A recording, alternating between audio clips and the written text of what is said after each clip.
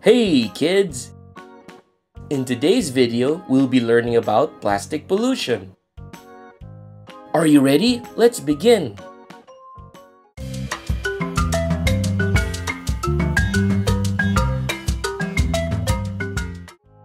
Imagine you have a delicious candy bar for a snack. After you eat your snack, what do you do with the plastic wrap? If you throw it away in the trash, that plastic can end up in a landfill. Sometimes people might litter. And that plastic could end up in rivers, lakes, or even the ocean. That's where the problem begins, and it's what we call plastic pollution. Plastic pollution happens when plastic items like bags, bottles, and packaging end up in places where they shouldn't be, like in the environment.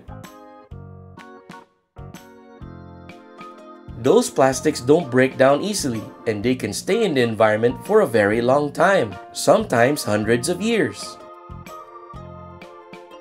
Now let's think about all the plastic items we use every day. Water bottles, food containers, toys, and so on.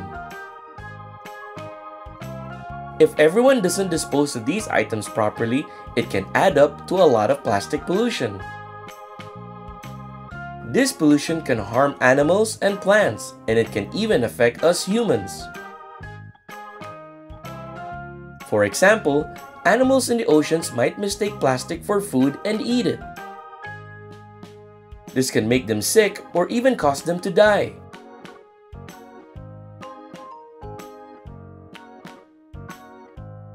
Also, as plastic breaks down into tiny pieces called microplastics, it can end up in the water we drink and the food we eat, which is not good for our health. To recap, plastic pollution is when plastic items are not disposed of or recycled correctly. It's important for all of us to be aware of how we use and dispose of plastic so that we can help reduce plastic pollution and keep our planet healthy. Now here are fun facts about plastic pollution. Enormous amounts. Every year, the world produces around 359 million tons of plastic, and a significant portion of it ends up as plastic pollution. Long-lasting impact.